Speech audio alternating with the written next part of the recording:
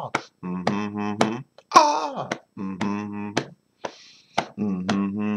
It's Friday, 10th of April, 2020, COVID crisis. Gonna do some drawing. Here we go. What do we got today for you, ladies and gentlemen? We have some fan art of a YouTuber named Garand Thumb, and he is doing a review of the DSA OSW. Not important what those acronyms are, maybe I'll get into it later. DS Arms Operational Specialist Weapon. I like drawing commandos, so it's full auto Friday. We're going to get into some drawing some commandos. This is a screenshot I lifted from his video this week. And we are going to draw from this. And what we're going to talk about is weapon firearm design, commando pose, and folds on this arm. I think this is a really good example of how to do folds and upper body garments along with the plate carrier. So if you're designing artwork for a video game, like a Counter-Strike game or a Call of Duty game, you're going to have guys like this. And we're going to talk a little bit about the equipment, the little details that are going on here, all while getting that background. There's some really interesting stuff in the reference here too, including how the smoke coming off of the gun range is starting to force the background into the distance. The camera operator who composed this shot also used a camera lens with a narrower depth of field so that the subject in the foreground is in focus and the background is blurry. And as we paint a copy of this scene, we'll demonstrate how that's effective at bringing foreground, background kind of stuff all going in together. Let me check the stream, make sure it's going. Looks like it's going pretty well, and I got maybe 2 people watching already. Fascinating. I guess maybe that one of those 2 people is me and another person. Maybe Elle, maybe you. Who are you? Tell me who you are, who is watching. I would love to know who's watching the video right now. So let's take Garand Thumb, move him over here. I believe he is a active duty Air Force commando specialist kind of guy. He does gun reviews for fun. Companies send him guns, and then he does some really good video of him demonstrating their usefulness on a gun range. And we will do some drawing based on this. So I apologize. I had waited I was hoping that the lawnmower people would be done by now. Seems they're still working. So we got to fight through some sound effect from outside. Okay, massing in. We got the foreground guy. Just going to do a big kind of broad shape for his massing.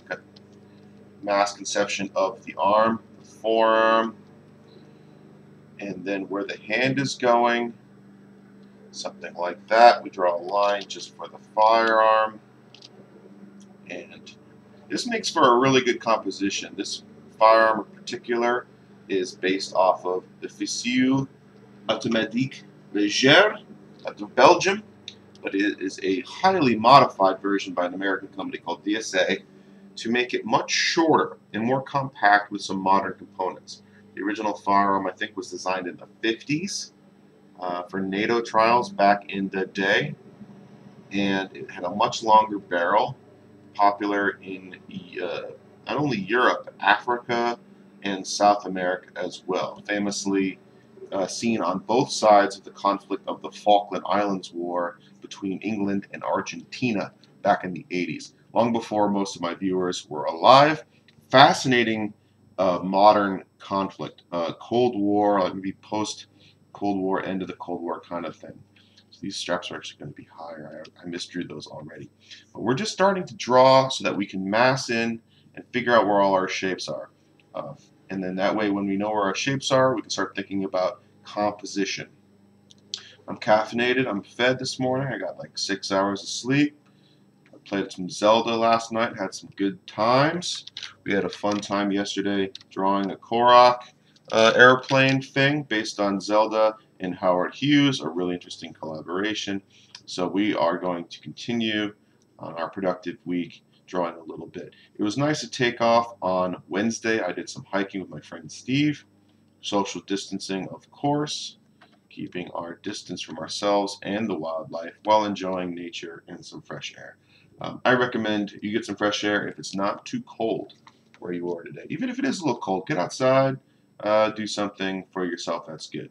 I'm noticing this hand, we'll get into it later, but it's actually twisted. It's not totally profile to the camera. Neither is the rifle. Even though the gun looks like it's profile, it's pretty close to profile, but there's going to be a couple elements, a couple areas where we're seeing two sides and not just one. And we'll just kind of remember that. Mostly on the end where we have a little curvature on the end of the muzzle. So a little background about me. I've been a digital artist for 20 years. I went to school at the Maryland Institute College of Art in Baltimore. I worked in the game industry for 15 years, and I contract and do other things now. For hobbies, I enjoy videography and illustration, and competitive shooting is one of the things. I like learning about marksmanship and military history. So that's why I'm a little bit more familiar with some of these components, and hopefully that translates into making a better drawing. I like telling my students that I've taught before, draw something that you love, you're going to care about it more, and then the details will be more correct. Draw things from your own life. Share the human experience from your own perspective. It's going to feel the best. It's going to be the most real. It's going to be the most educated. If you want to push yourself out and explore sharing stories from other cultures and other places, absolutely do it. Absolutely do it. But know that your strongest work is probably going to be the ones that you're most familiar with. For sure, for sure. So I think everyone can tell, everyone has a story of their own that can tell. I actually appreciate journalists more because they're the ones that are going out and telling other people's stories. They're good storytellers who know how to collect information. So we have a little bit of the massing of the guy in the foreground here. Let's create another layer underneath. We'll dim down Garand Thumb. Let's call it GT for short.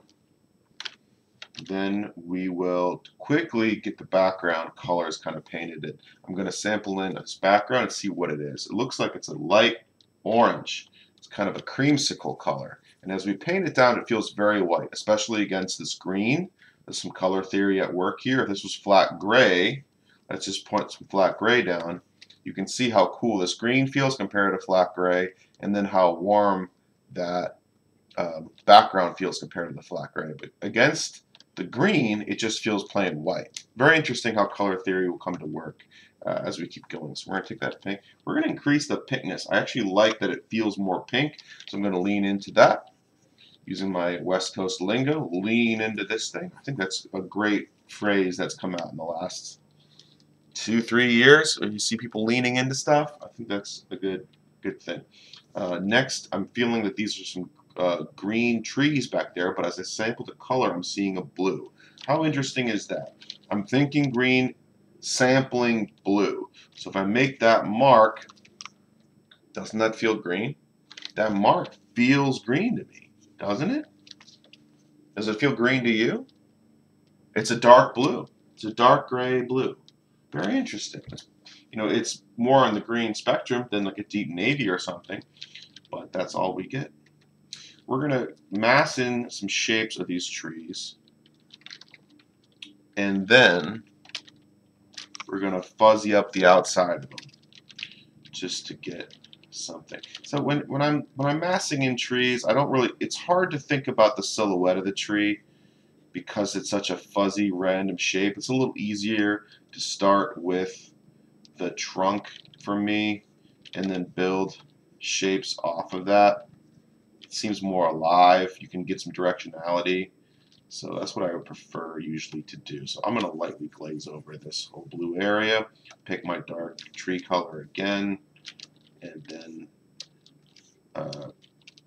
construct my tree starting with the trunk and then building the shape off of it using my brush that I made. It's kind of like horsehair, analogous marking device. So making some hasty marks to get it started.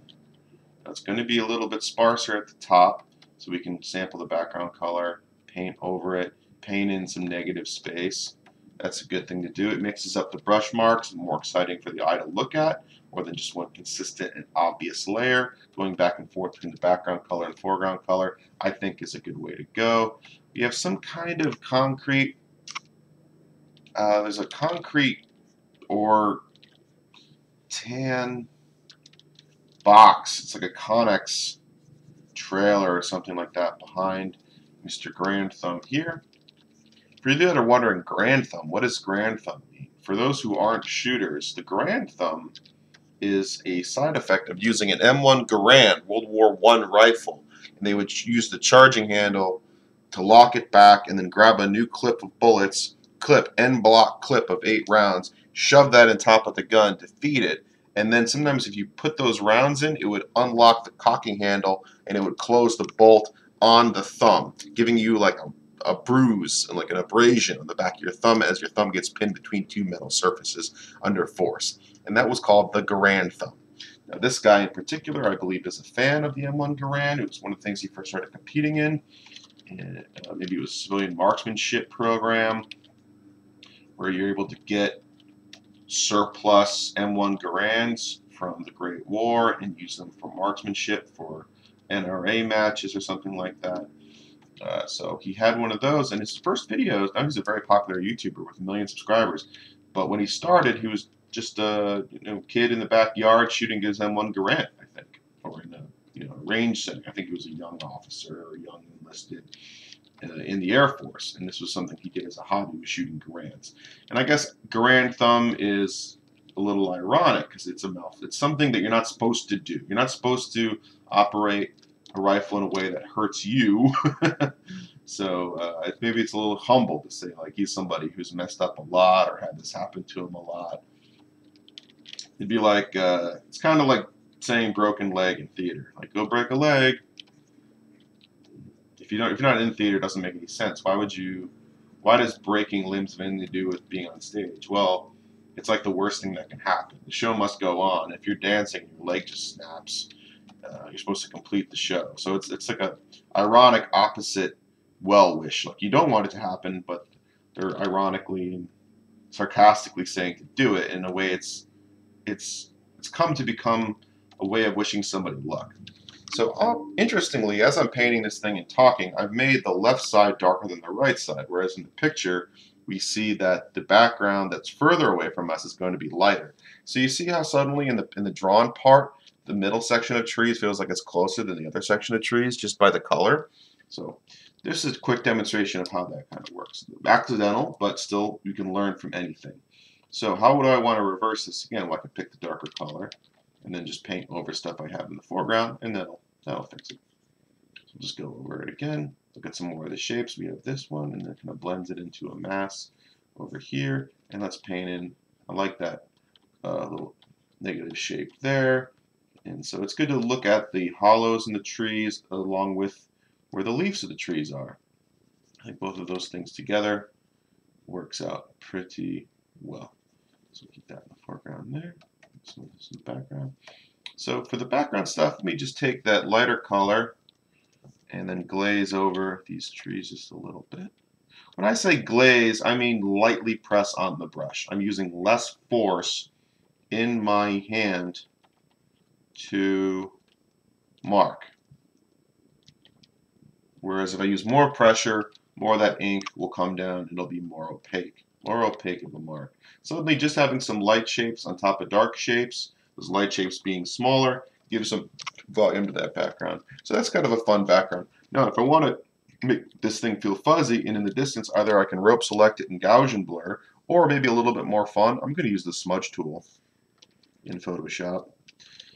And I'm just going to push and pull in direction with where those branches and leaves are going. I can adjust the strength here, but I'm just going to leave it at 40% and just quickly kind of wiggle my pen across the canvas. Just kind of give it a little shimmy. There was a way to use different brushes in the past. I don't know where that is now. It might be some kind of control. So I'm just going to wiggle it back and forth. I can push and pull and add a little bit of shape. I can shrink the pen size by using my bracket controls and just pulling that up and down and do my best impression of a Bob Ross voice as I calmly make gentle marks. I could increase the percentage to 80% and then start to pull little branches and leaves in different directions as I increase pressure sensitivity and pressure power of this brush. Let's go back to 30% and continue our mark making. Doesn't this make you happy? It feels like you're doing something. You're at home, you're unproductive today, and you can get into Photoshop and take a perfectly clear image and just start smudging it. And suddenly, you'll feel more productive and empowered and ready to conquer the world, because you, with your hand, have enacted the powers of God and changed the surrounding around you. So, that was fun. We can keep doing that. We can go back to our normal Tom voice and continue the rest of this tutorial. I think that is a good idea. Yes, I'm glad to hear that you agree. We will continue. On the right, you have some brown. We have a big dirt mound. If you're at a gun range outside, you will tend to see giant piles of dirt. Why is this? Well, dirt stops bullets, and you don't want people just launching rounds willy-nilly into the farm, into the neighbor's field, even though I might have been guilty of doing that every once in a while. There's something called ricochets. You can shoot a round into a surface, and that bullet will bounce occasionally. You can hit a rock, or just by the sheer velocity of it slamming into some dirt, or even a puddle. Shooting into water is very dangerous, because water, that tensile surface strength, has a lot to do with velocity. Depending on how hard an object hits the surface of the water is whether that water will break and allow the object to get into the body of water, or whether that surface will remain intact, and you might as well be hitting concrete. What's going on? What's going on there, Sean? Thanks for hopping in today. Glad to hear you said happy to watch you work on trees. They're a trouble spot for me. Also, nice hat. Yes, I'm glad you like the Vortex stuff, representing Midwest American companies, even though they use Japanese products. I do like the Vortex brand. I think I've gotten like 4 of these hats, all given, all free from different matches I've done. 22 Precision Match, sponsored by Vortex. Got a couple of their hats. The only Vortex product I bought is a spotting scope that I've been using to look at the moon and stars and spotting for, and it's a 22 power scope with an 85mm objective, and that thing is awesome. Who's going to be my co-host today, and I forgot to bring it upstairs. I might get it later and do a mini review, but I love that thing. It's super cool, and it's convinced me maybe I need to get a pair of Vortex binoculars someday. Also, I'm channeling my inner Joe Rogan. Joe is a famous podcaster and comedian, of course, and host of Fear Factor and Ultimate Fighting sometimes. UFC. He's been rocking the Vortex hat lately. He's got a few of those Vortex. I don't know if they're paying him or if he's just a sponsor of the brand. I know Joe Rogan is an avid hunter, but a bow hunter, so he's probably not using the rifle optics. He might. He might have a rifle. I'm not really sure. But I know he's probably got some Vortex binoculars, because those binos are legit. Sean, I don't know how far. Oh, yeah, you said you're not near the northern central part of this United States. But when I was out driving through Wisconsin, I got to stop at the headquarters outside of Madison and look at all their beautiful binoculars and spotting scopes and rifle scopes. I think they have a couple things for archery too, little like mountable kind of optic things that you can put on your compound bow. And that is fun. So maybe that's what he's getting into. In this reference photo, it looks like there's some kind of lens distortion here. This color field is so distinct. Yeah, there's green and blue stuff in the background, and because I don't have the video right here to play back, I can't see if that was from the smoke.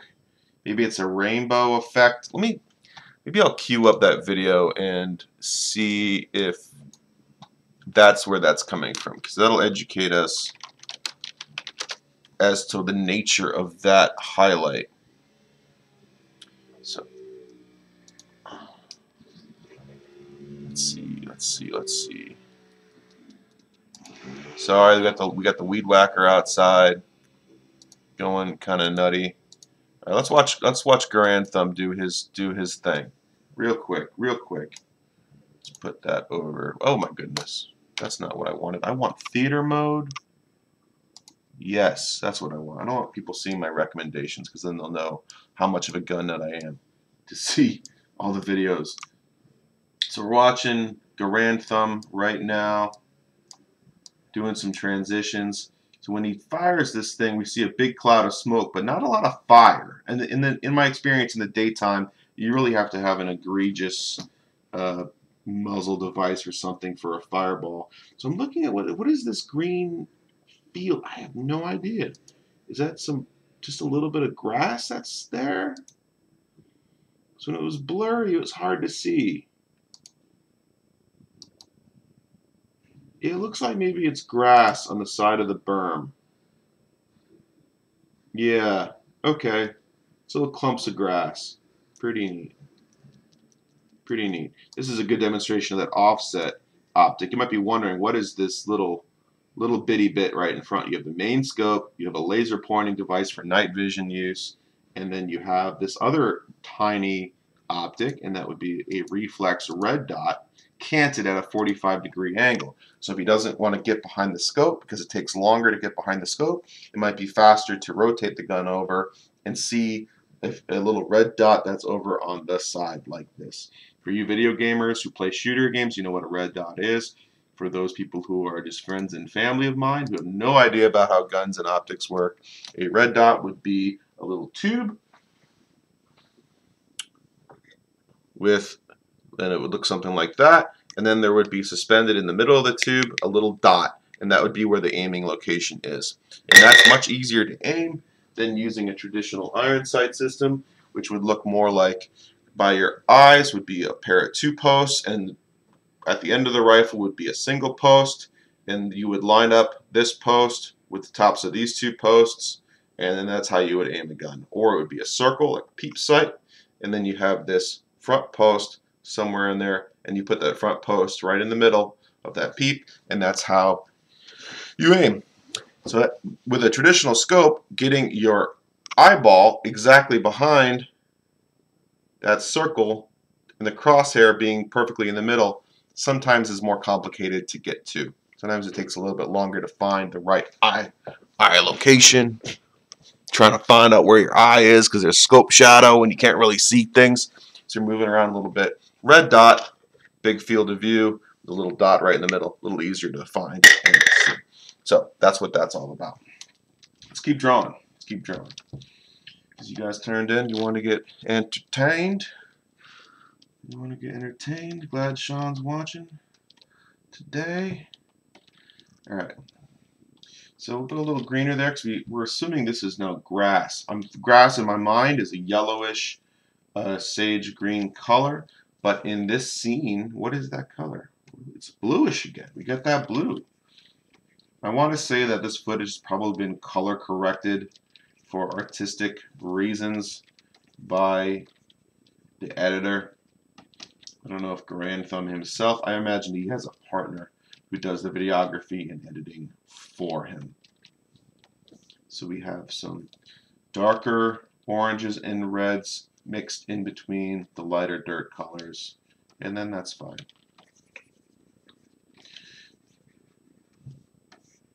So sometimes it's fun if you have more time to look at an image and try to pick that color yourself. That's a really good way to learn. For the expediency of this demo, I am going to usually pick the color that exists and then draw it down and then adjust as creatively necessary. So this is a pretty good start. Let's go with the soft round brush just to fill in the rest of the area here. This is good, this is good. And then we'll put a little bit more of the background, I don't know, just down through the middle. Cool. So this is enough to get us started with the background there. I want this area just to be a little bit darker. I might pick that whole Connex box thing and then use a soft round brush, a little darker gray, and just lightly airbrush in just on the bottom, some shadow. And that would be our ambient occlusion. That would be the edges of the universe that aren't collecting light from the skybox around us. Skybox dome, box is the term from video games because boxes are simpler to render than spheres, 6 sides versus a million or something, thousands. So the dome of the lighting environment that we find ourselves in, be it the sun, the sky, the clouds, everything bouncing light off of us. I'm looking outside right now and I'm seeing a mostly cloudy sky with a couple poked holes of blue. which is nice. Which is nice. Let's readjust the head shape apparatus. What's going on, Savannah? So happy to see you join us today. I hope you are having a wonderful afternoon with your family. You're not getting too cabin feverish. Appreciating your ZBrush demos. All right, let's draw the guy here. And we're going to do a little bit of an outside contour drawing. First of all, I'm going to dim the background a little bit, or create a layer in between. Dimming is good because it gives me more contrast. So I have a general idea of what my background is, but I can focus on the line work. So reducing that contrast, bringing my sketch back to the foreground. Let's increase that percentage back up again. And I'm going to work the silhouette with let's do a hard round brush. Consistent, constant, dark line.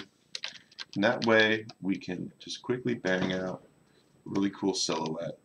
So with some detail. I'm going to be using the eraser tool, E, with the same brush, and B to draw. And I like using these two simple tools because it constricts how much you can do. It's just very direct, very immediate, and you can make decisions really fast. Nose. So we're seeing that his mouth is hidden by the stock of the rifle. Now as we draw this, we might need to move stuff around. The stock is a tubular shape. It's got an upper tube and a lower tube. It comes in at a bend.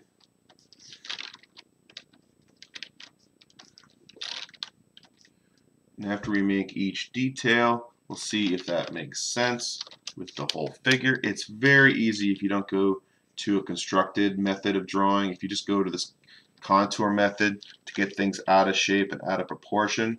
But because we're in Photoshop, it's easy to undo and change what we're doing. Where's the cuff of the elbow? The elbow is quite foreshortened. Look how thick his elbow is. It's about as thick as his head. And that's because it's a little closer to the camera. So where does that elbow line up? Where that crease is probably in line with the ear protection. So either his head can come forward a little bit, which I think it should. Let's move his head forward, or the arm would go back. But in this case, head forward, nose is coming over the crease in the stock. Very good. When I've been shooting, I've been taught get your nose to the back of the upper receiver. It's a little alarming for people who have never shot guns before because your face is so close to this thing that's exploding and moving. But once you learn that the impact isn't so bad, if you're mounting the rifle correctly, the absorption of the stock into your shoulder will hold it in place, and you get used to it. It's not moving enough to punch you. It's just moving a little bit, right? So that's what he's doing. He's getting his nose pretty close to the receiver there. Let's get that silhouette of that shape. I love all these little details. So we have the edge of the scope. This, I believe, is an Elcan Spectre 1.5 to 6 power scope. And it just flips from 1.5 to directly to 6. It isn't a increasing scope like your traditional rifle scope that goes all the way through the power range. Just when it says a flip, there's a prism inside the middle of this scope that changes the lens that the user is seeing through. Negative space there, where we have the 1913 rail. This device, the device on most modern rifles that scopes and lasers and flashlights attach to. Then we have this little reflex red dot count kind of offset mounted on that same bit of rail. We have handguard, ejection port where the cases come out of after they've been fired. Receiver. So there's the mounting plate on top of the gun where the 1913 rail is. Then we have the upper receiver part of the FAL is this shape.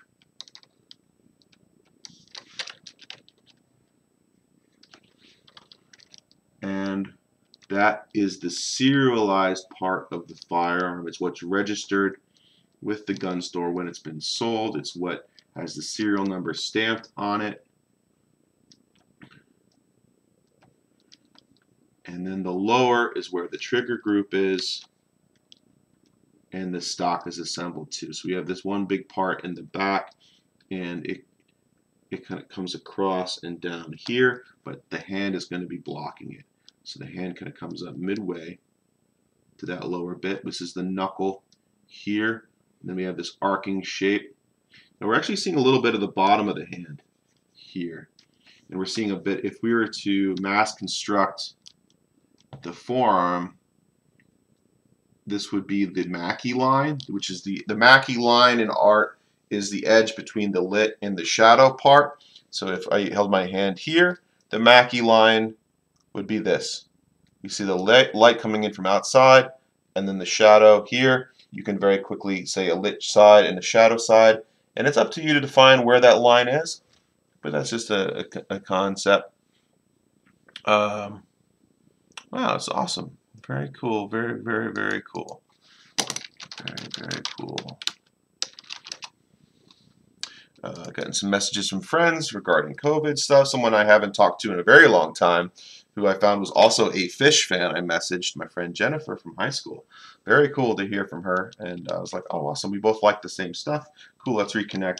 I've been having a lot of fun watching Fish's live streams. Give me a little bit of joy during this pandemic.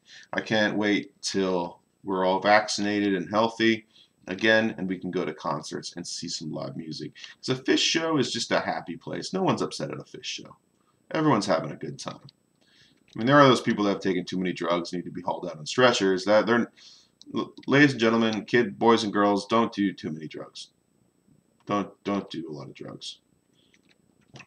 Unless prescribed by your doctor, I think. Or if you just want to say, hey government, I'm not listening to you. But I think drugs in general are not a good thing until you're old enough to know what you're doing or something. I shouldn't be talking about this. I shouldn't be talking about it. We're going to talk more about firearms, a less controversial subject than drugs. And how to draw commandos. That was a little ironic. Let's keep going here. What are we doing? What are we doing? Next we have the PEC 15, which is a laser aiming module in the front. I think it's a 15, maybe it's a 13. And you might say, what is this sci-fi looking device out in front and why does it matter? Well, for these uber commando people that we have in our military, they like to work at night because America is a rich country that can afford $20,000 of nighttime enhancement optical equipment for each soldier, and that gives us a huge advantage on the battlefield, whereas most of our opponents cannot afford equipment like that, or they can't afford to logistically operate it, which means batteries, electrical stuff, training, all that goes into it. This module itself is probably around $1,000, $1,500, but to really take advantage of it, you need a $10,000 pair of night vision binoculars, or just a monocular optic on top of it. Adds weight to the front of the gun. What it does is it has an aimable laser that is zeroed to the rifle by the user, and at nighttime there is an infrared beam that can be fired off the front of the gun, and it gives people with goggles a ability to aim when they can't get those goggles behind the scope itself. So it's like laser tag, where you can see the beam as you're shooting it. Now they're seeing a beam, but the bullet is actually going to be following next to the beam in parallel.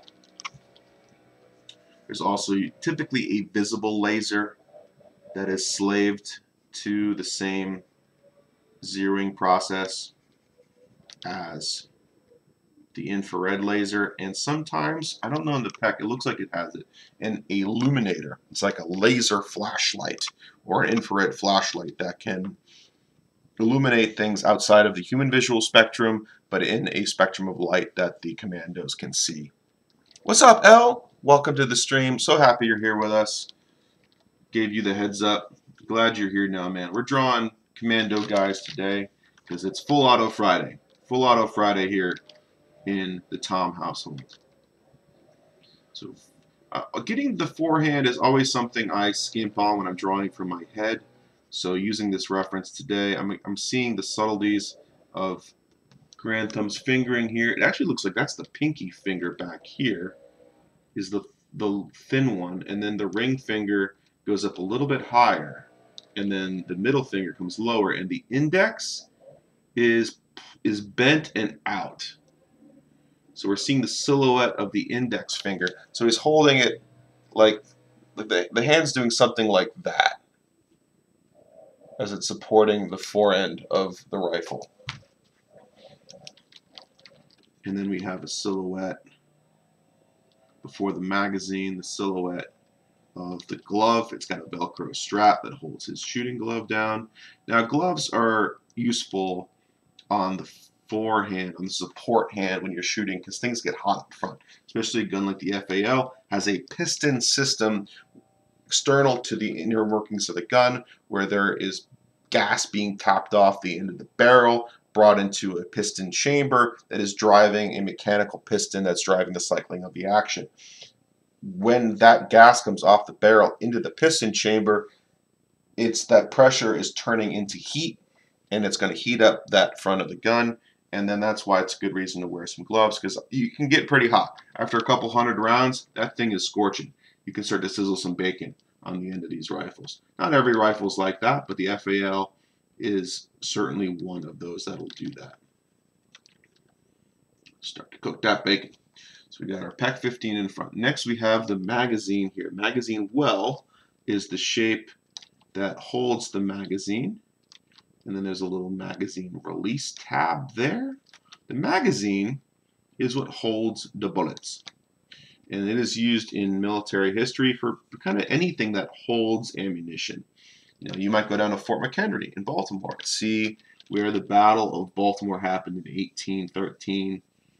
1812, during the War of 1812, the British came in and tried to take Baltimore, and there was this big naval battle that happened between the fort, and it was mostly an impotent battle. Like, no kills were recorded on either side. Like, the British lobbed shells at the fort. It was raining, so a lot of the shells didn't go off, and then the fort shot back at the British, and the British were like, this war is stupid. We're not going to really risk any of our ships of the line here. We're just going to try to harass Baltimore and let these stupid colonists know what's up. But the British had actually landed an infantry force, and them rowdy Dundalkins 200 years ago capped an officer, busted a cap in him, shot him in the face. Some sniper from Dundalk, Maryland, came out and popped the British redcoat as he was on his horse addressing his infantry. And the British were like, we had enough of this business.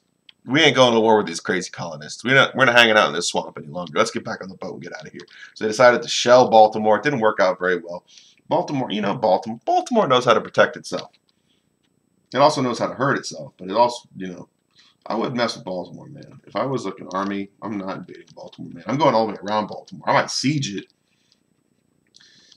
but I'm not going to be going house by house clearing Baltimore. God, that's a terrible idea.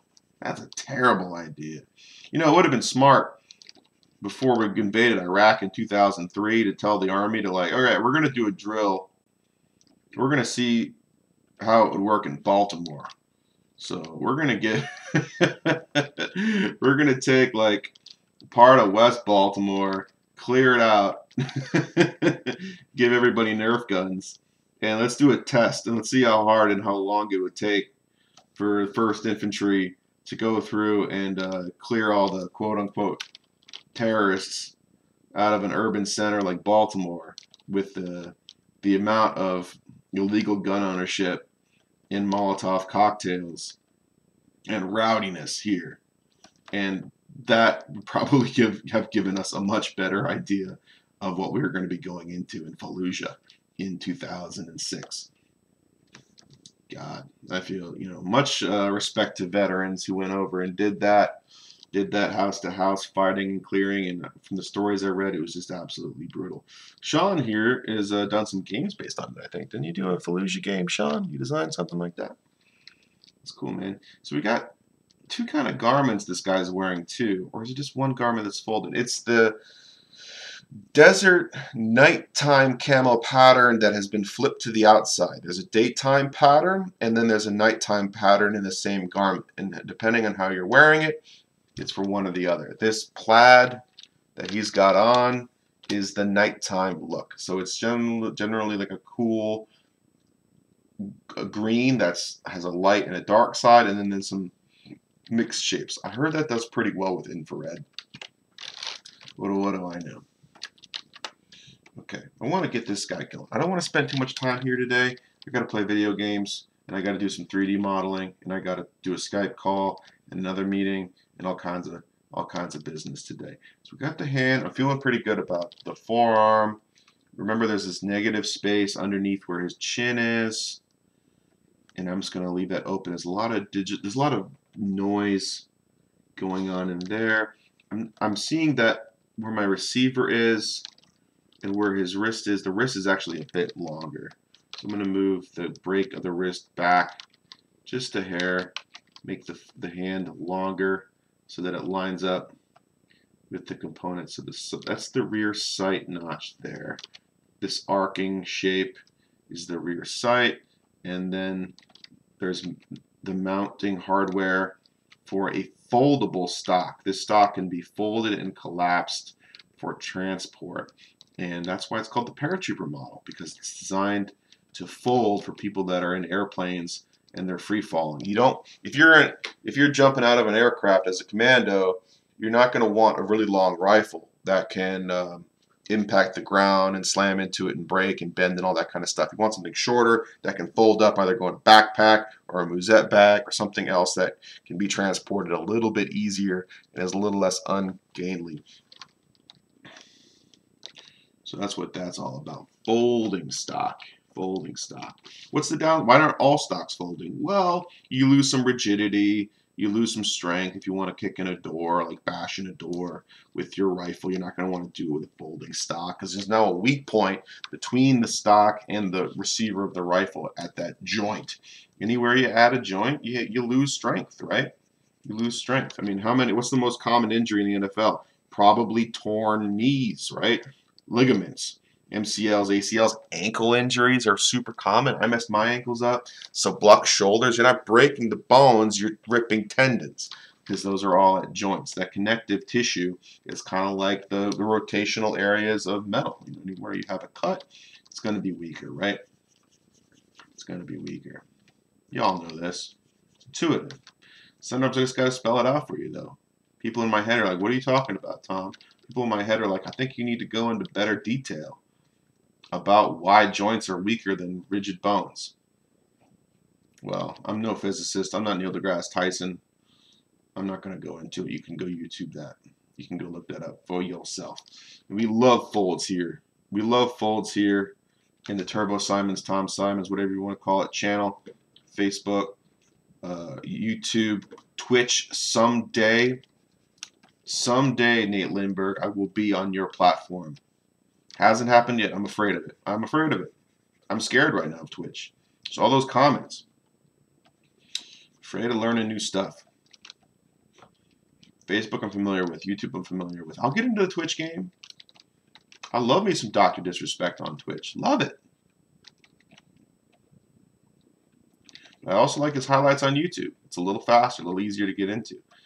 All right, so we got silhouette of, it looks like a bit of a hood, a hooded thing that's kind of wrapped up and folded back there. And then what is he wearing? This is a plate carrier, ladies and gentlemen. It is a harness that goes around your upper body. Its primary goal is to hold armor plate to protect the vital organs of the user. I could do a whole history lesson about the history of body armor going back to like medieval era, or the Romans, like 2,000 years ago, the Romans with their lorica segmentata, they're that steel armor that's famous with the helmet, steel helmet, and all this kind of stuff, and chainmail, and the Vikings, and then we had the heavy armed people in the Eastern Roman Empire, and you have the samurai and the Chinese, and plates and chainmail, and then arrows, and then crossbows to learn to penetrate that stuff, and then gunpowder, bullets just started zinging right through that plate metal, and they realized over time that if you just keep putting more and more plate metal on people, they get so heavy that they can't move. So there's a weight to strength ratio. So body armor was abandoned during the Great Wars because to stop a bullet was going to take too much armor. It would stop people from moving. So then you had the invention of the tank. You had motorized gun carriages, motorized weapons platforms that can carry that much armor to protect themselves against gun bullets. And then guns got bigger and faster and louder. Bullets started going faster to penetrate those pieces of metal, and it was an arm race between armor and weapons that could over-penetrate, under-penetrate each other. Now, body armor came back in the modern era with the invention of ceramic body armor. They have figured out a way to keep body weight down with the inclusion of ceramics that are brittle but strong. They can take an impact and then they distribute the impact laterally instead of directly through. So it's more catching the round and then distributing it horizontally, the energy horizontally, instead of it letting it penetrate. Kevlar was a big invention of that. I think it was invented by a lady too. Kevlar was a wonderful invention that was used in the 60s for flak jackets, I believe, and also for stretchers. It was a lightweight, strong material that could hold a lot of energy, could hold a lot of stuff. So these plate carriers, they used to have, like these chest rigs and plate carriers used to have Kevlar in them. Now, not so often do you see Kevlar in them. They're just a ceramic plate or a metal plate with a liner of some kind, something that is designed to catch direct impacts and distribute the energy outward to the side. You know, it still hurts getting hit by a bullet, but it's not going to kill you. And they decided that to save a life, you know, weight to strength ratio, I guess it's best just to have a plate in the front, a plate in the rear, protecting your vital organs like your heart and some of your lungs, most of your lungs. And then they decided, so since we're already carrying this piece of equipment on our chest, how about we put some of our magazine pouches on top of there. So in front of that plate, armor plate, will be a place for the user to mount pouches where they can hold more bullets. We used to call that web gear because there was webbing. It used nylon webbing, which you might know from stitching or making clothes or something like that. It's that backpack strappy stuff is nylon webbing. This is what your backpack straps are made out of. And talented clothing designers or like military equipment designers would make patterns of webbing, again in a strength to weight ratio where it wouldn't be too heavy, but it's strong enough to carry the 10 to 30 pounds of ammunition and water that every soldier needs to carry on their person. Typical combat load, I think, is 270 rounds of 5.56 ammunition. If it was 30 cal 308 bullets like this guy's carrying, you might have 120 rounds, maybe 150 rounds of that. It's pretty heavy ammo. The bullets are pretty big, man. Pretty big, pretty heavy. So he's got one magazine, looks like a 30 rounder in the gun right there. Then I would assume he'd have 3 or 4 more magazines on his chest rig and probably battle belt. Down on the lower corner of his kit, you see something labeled TQ. That would be for a tourniquet in case he gets a massive bleed from combat. You want a tourniquet to apply to your forearms, to your upper arm, your leg, to stop bleeding in an extremity injury. Okay, back to dude's profile here. We're going to go with a slightly smaller brush. Let's do a pressure sensitive brush that goes thinner the lighter I draw and thicker the heavier I draw. And we're going to detail up his face a little bit. So what are we seeing here? We have the ear protection. Let's use the same brush for our eraser so we can get big and small. There is a plastic shield and then the metal adjustment bit. His hair is getting a little long, but that's fine for him. Loosening up the grooming standard as the COVID rips its way through society. Grooming standard being a military thing. I believe he's still active duty or reserve something. Still in the forces. So usually you have to keep your hair cut. You see a bit of his eye. His eye seems to be wide open. He is engaging targets with speed. Dude's nose is pretty long for his face. I think he's just very thin. He's a very thin guy, very trim, great physical condition. So, you know, his nose might seem bigger because he doesn't have the jowls and the beard and all this business that I got going on. So my nose looks smaller in relation to all this volume. I have a huge head. Huge head. Headphones, hat, glasses, all this stuff around my face makes my nose seem smaller. But if I was Christian Bale thin, you know, that nose is going to look bigger because the rest of the face gets small. That's how it works. Proportions, relativity. You know, Einstein was right. Relativity is very important. Got a little bit of a mustache kind of thing going. One of my favorite characters in war movies is that like CIA guy from Sicario with the glasses on. Like the Nerd Commando, I think is a really interesting looking dude. I forget what the character's name is, but I like him. I like him a lot. Dudes with glasses can be lethal. They could be villains. They don't have to all be eggheads. I'm trying to think. Is there a name a villain that wears glasses? Boris from GoldenEye? It's kind of a villain. It's a question for today. Name a villain from a popular movie or TV show, mainstream, that wears glasses. Ooh, there was that Bond movie with Pierce Brosnan, where the Irish guy has glasses. He's the news media overlord dude. I think it was.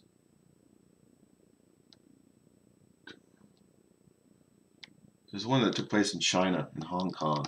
I mean, a lot of them take place in Hong Kong. Die Another Day? I think it's Die Another Day because Madonna did the soundtrack. Guess I'll die another day. I guess I'll die another day. Die Another Day villain. No, that's a different movie. Die Another Day is the one that takes place in North Korea. Then what's the one I'm thinking of?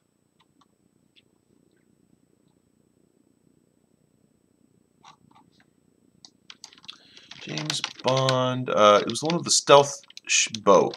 It was one with the stealth ship in it. Sea Dolphin 2. Elliot Carver was the villain. Played by. Yes. One of the boat. This guy. That guy, that dude, he's got glasses. That's one of the few villains I can think of that's got glasses on his face. What's this dude's name? He's been in a lot of movies. I loved him in Ronin. And then we have Pierce Brosnan, looking all sexified, handsome man. He ain't taking no BS. He's got a great handgun. He's got a SIG M11. SIG 227. I believe it is. Well, James Bond has an HK MP5 and it looks like an FN. Actually, no, it's not. I thought it was a 5.7 at first, but probably USP or something. Can't quite tell. It's all in shadow. So this is the programmer hacker dude, and this is the CIA allied agent, and then James is figuring out what to do. I think it's an HK pistol is what he's got. Usually he's got a Walther. Usually James Bond is carrying a Walther, PPQ or PPK. Big Walther fan. I think Walther pays a lot of money to product placement. Their guns in there. Yeah, what's this guy's name? It's Seamus something, isn't it? He's a great villain though. I liked him. He was smart. He was intelligent. Crazy, but intelligent. James Bond has a silencer on his pistol? No, when did he put a silencer on? That's a continuity error. You don't have time to put a silencer on his gun. Why would you put a silencer gun in the middle of a gunfight? Look. Major continuity. He's got no... Yeah, he's got no silencer on his pistol there. And that dude got head capped by the bad guy. You know what I'm saying? And then he's launched rockets and just completely gone off the rails. Completely gone off the rails. I don't know what the heck movie this is. Tomorrow Never Dies. How did that theme song go? Dr. Octopus had glasses, Elle says. Hey, what's up, Devin? Welcome to the house. House of Love, House of Pain. Doc Octopus had glasses. Did he have it in the Spider-Man movie? Did he wear glasses in the movie? He had like sunglasses on, right, Al? I'm trying to remember Doc Ock. Did Mr. Freeze have glasses? Arnold's Mr. Freeze didn't have glasses, but I think I remember in the cartoon, Mr. Freeze, Dr. Freeze, had them Jimmy Jams on. Alright, so we want to fill this guy with some color. Let's see, is our silhouette working well enough for us? Can I magic wand tool? Ooh, there's a little bit of a gap there. I think there's a hand guard here. And that's the palm. And then the finger kind of comes out like that, something like that. Something like that there. The glove has a crease in it. Something like that there, something like that there. And then we'll crop the image about where the photograph takes place. Something like that. Boom, boom, boom. Magic wand tool. Looks like I have a gap. We can see that there's a gap originating from the bottom of the plate carrier around where the magazine compartments are. Cool. This is fine. So once I draw over that, it should seal up now. Magic wand tool. Nope, didn't get the back. Magic wand tool. That looks pretty good. Cool. So we'll inverse select that, shrink that selection by just a little bit, modify, contract. Let's go 2 pixels is fine. And we'll go fill with a background color. I'm going to pick the gunmetal blue here. It's a little bluish because it's reflecting some of the light of the sky. There we go. Fill the whole thing with that. And then we're going to clean up our negative space areas. So we have a little bit there around the trigger guard. And then above the forearm is a gap right next to the mouth. Inside of the stock, there's a little hole. Put a little bit right there just for fun. That looks pretty good. Cool. And then we can start coloring this layer. We're going to lock the transparency, and we're going to grab our Tom brush, and then let's start to pick some colors and put them in. Let's see what this arm color is. Looks like a semi-desaturated, kind of middle gray level reddish color. We'll just swipe that over the limbs real fast. So we got the skin areas quickly defined. His face is probably going to be a more specific color, but we'll just mask this in for now. Probably a little bit darker for the cheek and neck, which is somewhere in that area. Next, we'll get the jacket. So it's this. We're going to pick an average color, probably the darker of the two. There's actually 3 colors going on here. We have the dark of the pattern, which is going to be the first color to go down, I think. That's what I would do first.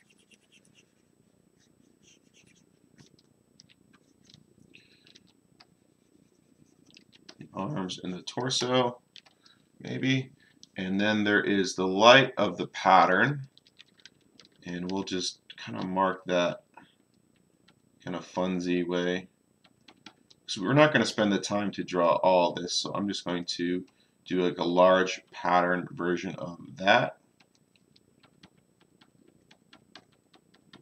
Just to communicate the idea of the garment, not really represent it realistically, but we're just getting the idea that it is a pattern camouflage thing. Uh-oh, my live video seems to cut out. Okay, good. Came back. And then lastly, we have just the full highlight. When we're getting more specular, then we're getting the pattern. We're seeing the reflection of the light over the surface, over the little threads that are emerging off the top of this garment is collecting almost full value atmospheric or sunlit color and it's drawing over the pattern. We no longer see the pattern, we're just seeing the threads themselves at a horizontal angle that are collecting light. And it seems like there's a light kind of bluish version too. When we get into the cloth paint over, we'll get more into that.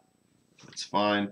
These peltors, the headgear on the side, they have an olive drab, maybe brown color, not really sure, with a bit of a highlight just on the edge. His hair, they're saying a dark gray red is what this is saying right now. That's fine. That's fine with me. Feeling like G.I. Joe right now? I got no problem with that. What's the top of his head look like? It's a little browner. It's in the orange spectrum range, but desaturated. Now let's paint that kind of in. Cool. Just a little bit of that. It's a little more on his face. I think it feels more orange. What do you think? A little bit more orange on the face there. He's got more sun on his face than on his forearms, I would believe. Because I think in combat, they don't allow the rolled sleeves anymore. I think they want everyone wearing their clothes long sleeve because of fire protection. The garments they wear have some anti-burn properties to them. So if you get some spalling off of a ricochet target, it's going to get caught in those fibers instead of in your skin, which is good. So you're not going to get burned and cut up. And if something gets caught on fire next to you, you're less likely to get a bad burn from it because the garment will stop some of that heat transmission. And I guess that's pretty common over in the sandbox. So he's doing the rolled up thing today because he's on his range, but I'm sure while he is deployed, he ain't rolling up his sleeves that much. He's probably running around outside with his t-shirt and then most of the time full battle dress, combat uniform, Air Force combat uniform. I'm making a lot of assumptions here, but I just think it's interesting. Not only is his face in shadow, but there's more of that orange pigment in there. It's a little pinker on the forearm. Then again, I think he's I could be wrong about this, but I thought he was a Northwestern or somewhere out in Oregon or Washington State. They just don't get as much sunshine as we do. You know, this is a blue, it's a little that blue sky color. It's coming into the peltor, the headset radio. And there's a little bit of silver. There's a connector over there. Probably where his microphone. It's run on the opposite side. Has a wire that comes over, and he's just tied it into that headset apparatus so it's out of the way and not dangling and running into things. But that would be plugged into a radio, which he is not wearing right now. He would have a radio either in one of the pouches of his chest rig or in his backpack. And this is pretty good for now. How are we doing on time? It's 12:46. Got an hour in. Devin says we lost power down here. Watching on the phone. This wind is nasty. I agree. The wind is very nasty. It was 18 miles per hour sustained winds here yesterday evening. Wow. I hope the power comes on quick. If you guys need something, come on up here. You're welcome. I know you guys don't have the COVID. So if you need to come up to Shrewsbury, do your grocery shopping, I can put on some TV for you guys. We can do whatever you want. You can do whatever you want. I can get a pizza. We could practice social distance pizza eating. It might be fun. It might be fun. It'd be a good time. Okay, and then we're going to. You guys play Zelda Breath of the Wild. I'm playing the heck out of it, and that thing is awesome. So I know this unit in real life is a flat, dark earth tan color, but in this lighting condition, it's going blue. Why is that? Well, we have blue in our sky, in our atmosphere, and that's what it's picking up. That's what it's doing. Cool. Like I know in real life, this scope, this Elcan Spectre DR, is a middle gray. It's like a flat grayish color. They make one that's a little bit more tan, but usually it's just anodized aluminum gray, but it's going a little bit more blue, again for the same reasons. Cool, cool, cool. Let's go a little bit darker on the forearms. So you see how quickly we can just start to mask this thing out, and now we're communicating. It isn't rendered sharply. It isn't perfect with the lines, but it's communicating that this is a guy with a firearm and he has these different colored garments. Lastly, he's got a camouflage multi-cam chest carrier rig thing, plate carrier rack. I'm just going to pick one of these colors, and it's going to be a dark tan, and glaze over the whole thing with that, and then I might glaze over some of those specific camouflage colors. just to suggest that I'm not going to do every bit, but there's some greenish in there. There's a little bit of green, and I'm just going to quickly just splotch it out here. There is a gray strap. It's kind of flat gray, and then there's a lighter tan color. Well, in my mind it's tan, but here in the photograph, color corrected, it's going to be this light green gray. I'm just going to lighten it up just a little bit more. And it's, what does camouflage do? Camouflage breaks up the silhouette. That's the point of camouflage. If you want to see the evolution of camouflage, where it came about from, how it evolved, it really started on naval ships, and with them painting these dazzle patterns to try to change observation of guessing what speed the enemy ship was going, because speed, distance was a big deal when trying to lob shells across the great oceans. And we also saw camouflage in the original snipers. Where did that word sniper come from? Well, it came from the bird, the snipe. And English game wardens were thought to be excellent if they could go hunt down and kill the infamous snipe bird. And to do that, they had to be camouflaged, and they had to be very sneaky and very patient. So the sniper came from those who could shoot the snipe bird.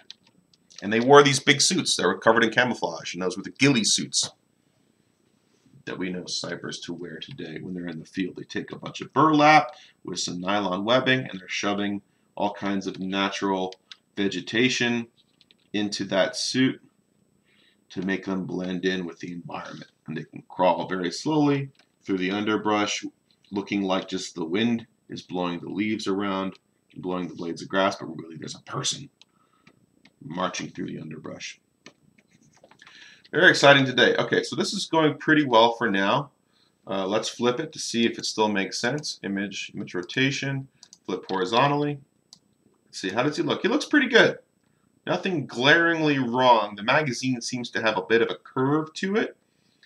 Let's take the line work here, and we're going to paint over the line work so it's less solid black and white. We're just going to pick the colors of whatever's locally there and kind of paint into the line work some of the color that we have. Why are we doing that? Just so we have like highlights on the top of stuff. It'll be clear for the viewer, so we're going to lighten up the top edge. So painting into the line layer. I think this will feel pretty good. Cool on the barrel, muzzle brake, muzzle extension device thing there. That's pretty cool. And then we'll paint over the magazine. Just a little bit lighter. It's just fun. Okay. Cool. Surfaces that are looking up, get that highlight area. And then the forearm. That's pretty good. The glove. What else do we want to hit while we're here? Let's do the little highlight on the metal part of the earpieces.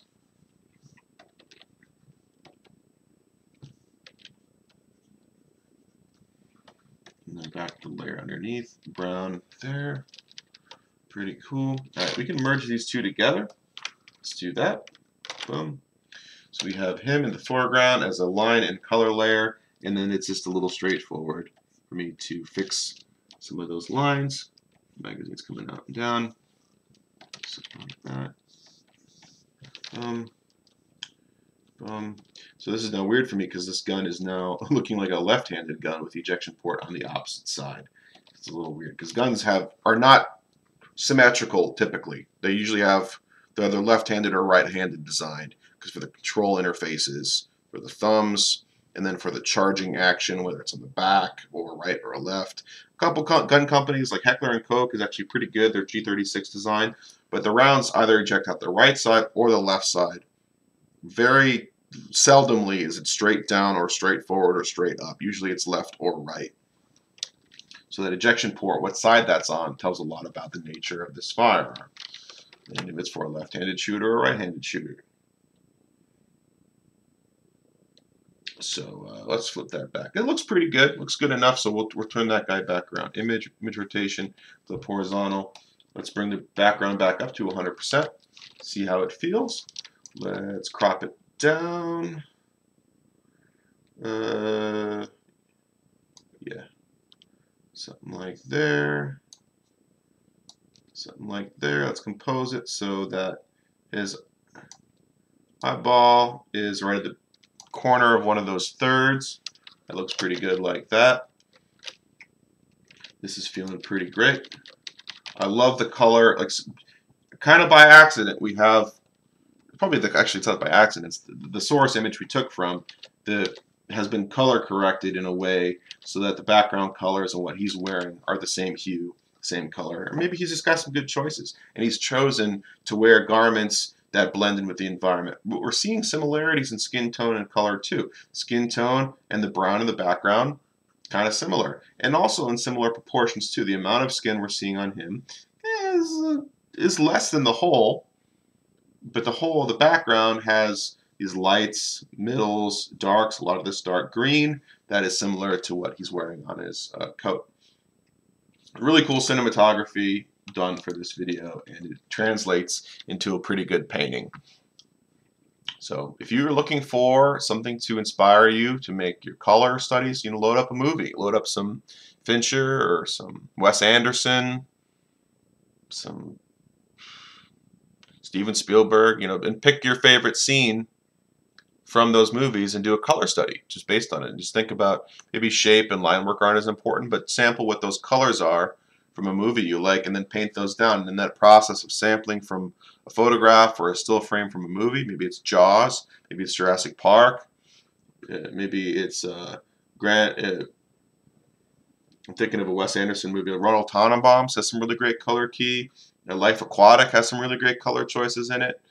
If you want to, you know, maybe an animated movie like a Pixar movie like Coco or Moana or Toy Story, all very vibrant, colorful movies. Cars, pretty amazing. And I think you'll have a really good time. And I think in painting those scenes, you realize how desaturated most of those shots really are. That very rarely do you get full saturation out of a color. So that the filmmakers and the artists can save that full saturation for like the most important things, the biggest moments, the most important little notes. We'll get that kind of saturation. So this is a fun conversation today. Let me see what you guys are commenting on. Devin says, don't know if that's really cool or really creepy. Oh, he's referring to his former statement. Wow, when you just said, hope your power comes back on, the light in front of me flashed on. We are back in business. Awesome. Awesome. Glad you have power again.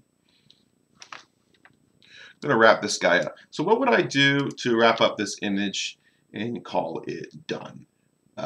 First and foremost, I would get rid of some of these hard lines in the body itself, like this forearm. Look at the reference, and then look back here, look at the reference, look back here. Hello, ladies. Look at your man. Now look at me. Now look at your man. Now look at me. What's in my hand? Diamonds. I love those Old Spice commercials. Those are great.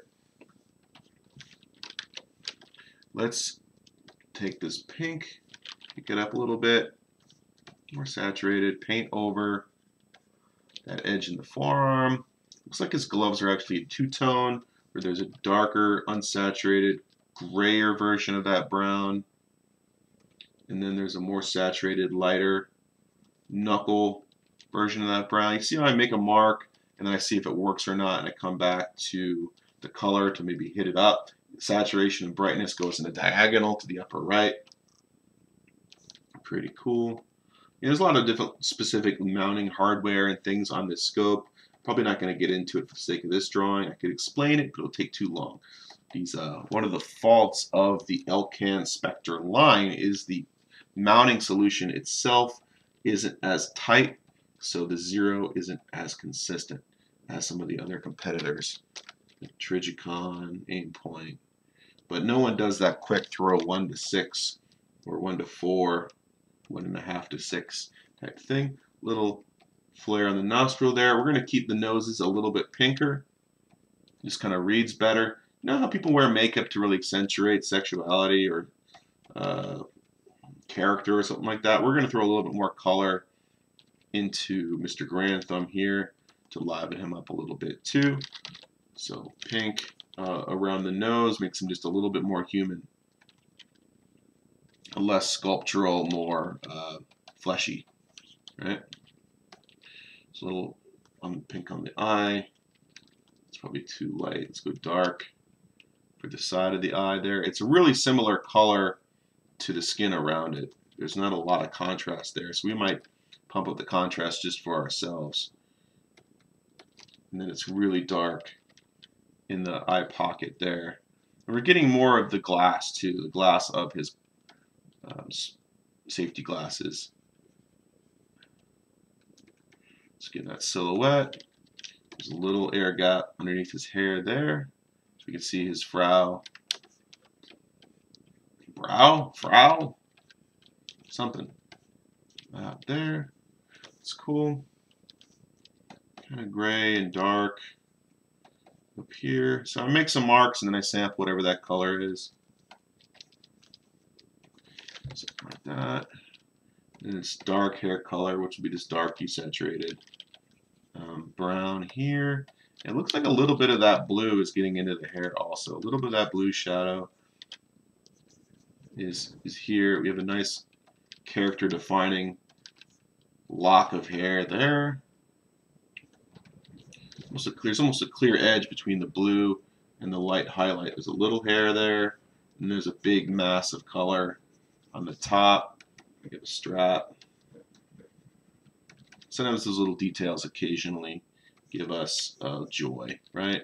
And they define what the shape is. We have more of that pink light coming off the top.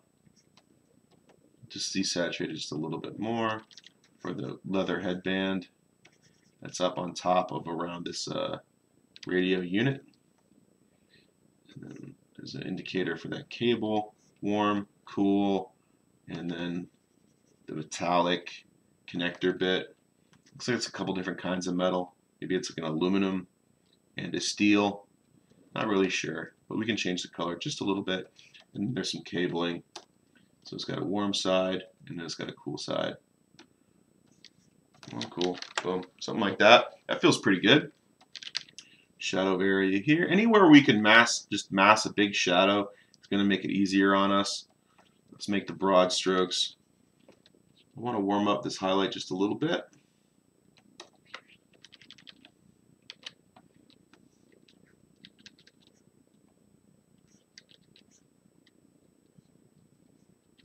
Looking at the shape of this fold system. It looks like an upside down A, doesn't it?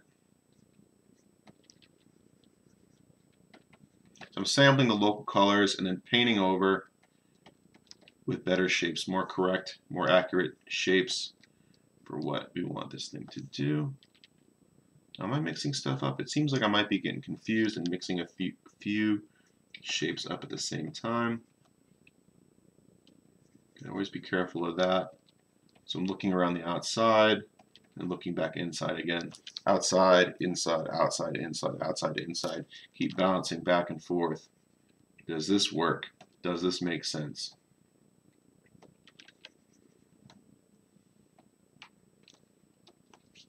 Might be a little too pink. That highlight. It's looking more like the skin tone. So I'm seeing that this whole area is, compared to the rest of the body, it's too close to that skin. So what am I going to do? I think I'll make it yellower. So we'll just grab the yellow color and we'll go to a hue, maybe like a hue type. Just glaze over that.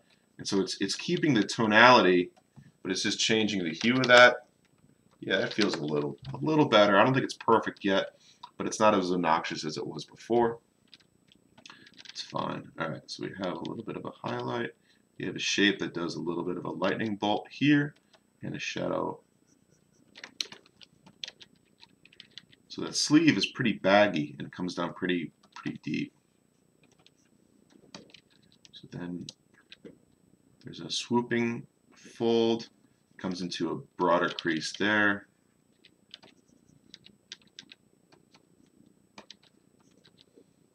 So if we squint our eyes, the highlight to shadow is a greater difference than the pattern of the garment. The textile, I should say. Alright, in this shape of the fold, I love this fold. There's a crease. This is on top of the shoulder, and then it cuts downward.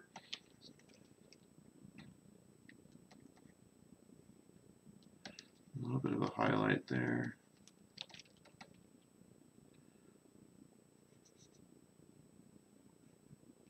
So that this thing comes across.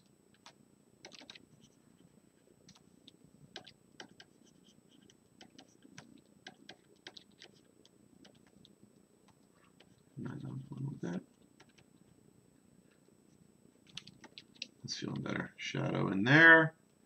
Shadow, shadow, shadow. There's a bit of a highlight at this point. Let's get that shape just right. Just right. Let's get the airbrush back out. Soften some of this stuff a little bit. Might help with the clarity if it's just a little bit softer and blended and less hard edged.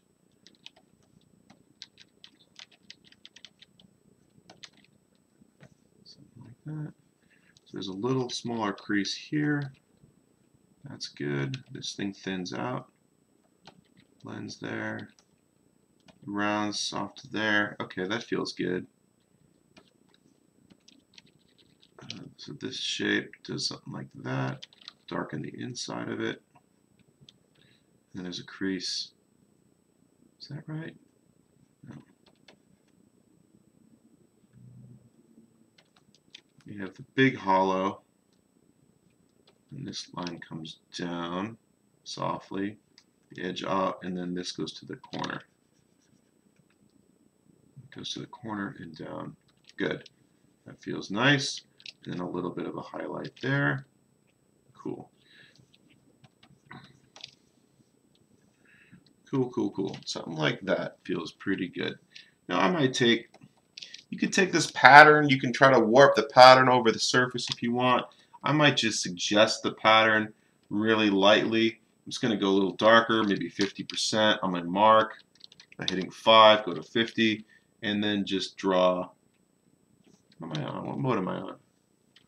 That's eraser. It's brush, 50% in, and then just kind of do some kind of line work just to suggest that there is some kind of pattern here, and just making a bunch of wiggly lines that kind of go across the surface of this thing just to suggest that there's a pattern, and then up the other direction too.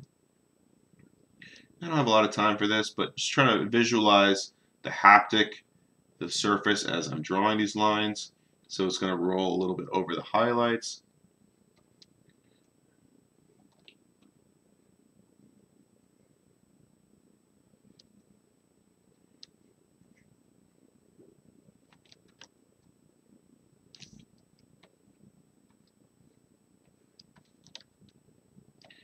And then we'll redraw over the most highlight. The highest highlight of the areas doesn't really have much of that pattern at all.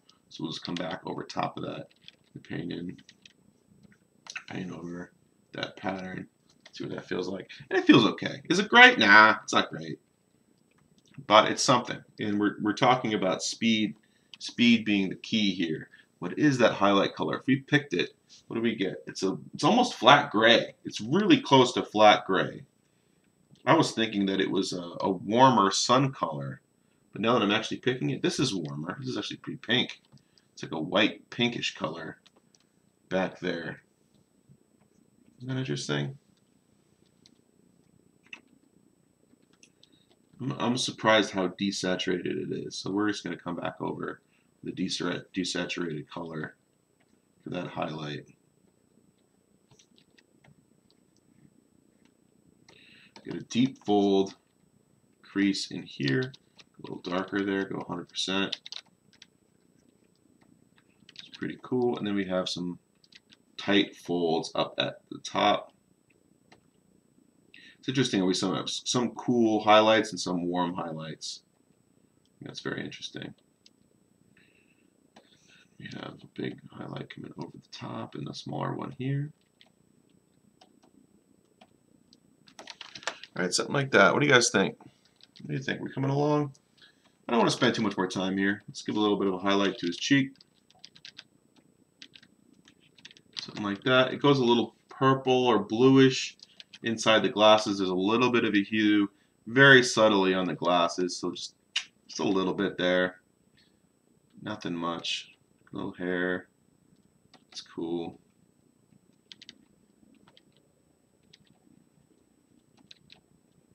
Little extension of his face. I think his chin's there.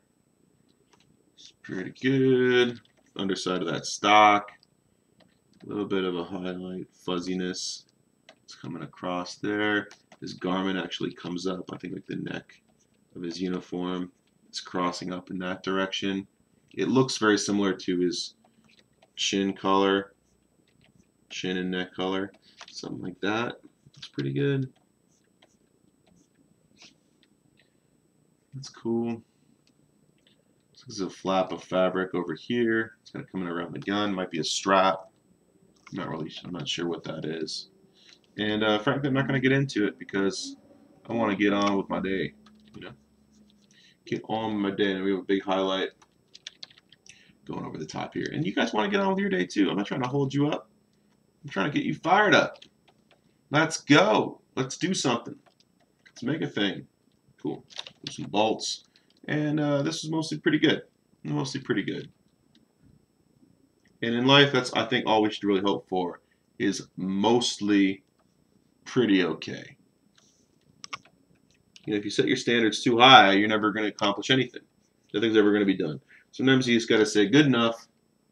Time to move on. We'll change the color of the bolt just a little bit. Just to give it a little more contrast in there. This is good. It's pretty good. Go back to the sharper edged brush. And it's pretty cool. It's got a little thingy there. A little marking of some kind. There's actually a little bit of the hollow there. There we go. Just a little bit. A little bit of a shadow here. Cool, cool. Good enough. Dark enough. There's a button back here. Some kind of smaller button here. And then there's a big pressure switch up here. Pressure button. All kinds of buttons. Soft button. There's some labeling. Yeah, I don't know. This is pretty good though. Not gonna go nuts. We want to highlight the fingertips just a little bit. This brown color is too much, so we'll desaturate it a little. A little bit of skin there.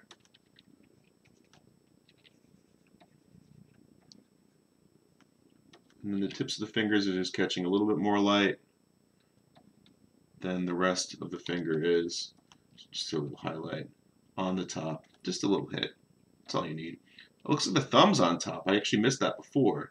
Over the top of the gun, the thumb is wrapping on this side, probably to hit some kind of pressure switch up there that controls a flashlight. Maybe.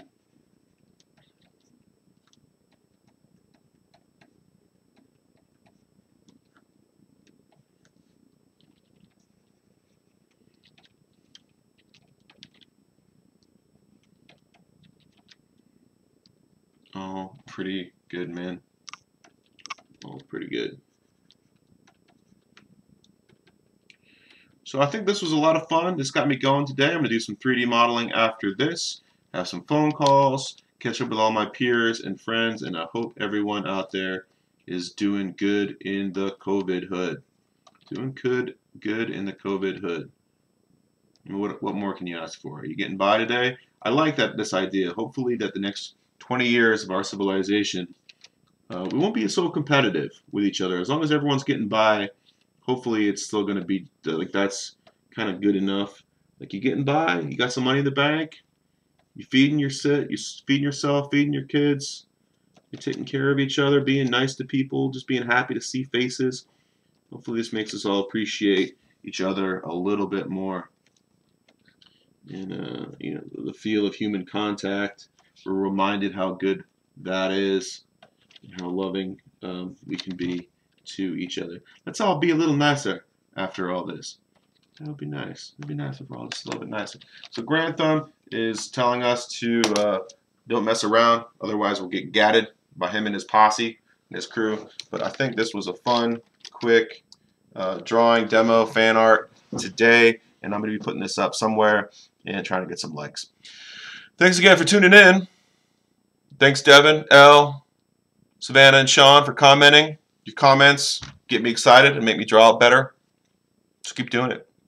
Share, subscribe, like, send love messages. Send me love letters. I love love letters. Haven't got one in a long time. Just be like, dear Tom, you're lovely today. I like that flannel shirt you got from LL Bean in Maine 2 years ago.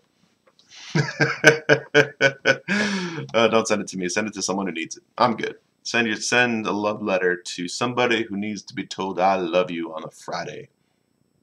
Take care.